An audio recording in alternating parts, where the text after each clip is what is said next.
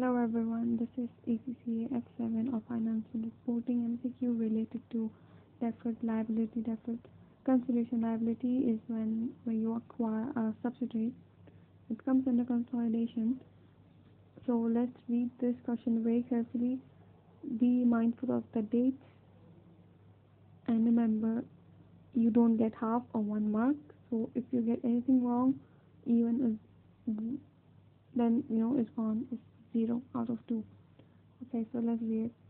This says Pamela acquired 80% of the share capital of Samantha on 1st January 2011.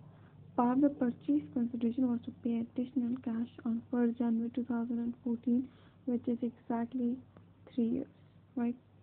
The applicable cost of capital is 10. Very important. I will show you how to discount this. Discounting factors. That is what we will do today. What will be the deferred consideration liability at 31st December 2012? Okay, so now we will be paid on 1st January 2014, and exactly 1 year before they're asking what is the deferred consideration liability. It is exactly 1 year. Okay, keep this in mind. Okay, so how we will do it? So let's do this. Okay. First of all, you need to remember the cost of capital is 10%. 10% plus 1 to the power of 1, because I told you it's 1 year's time.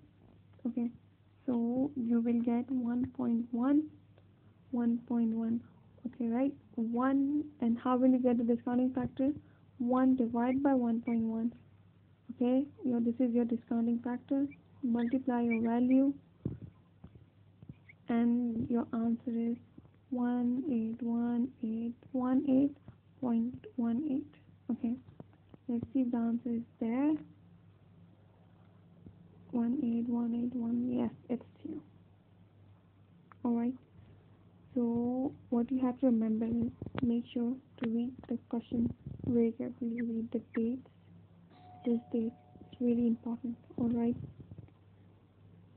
yeah, if you have any doubts, ask me in the comments below, and good luck.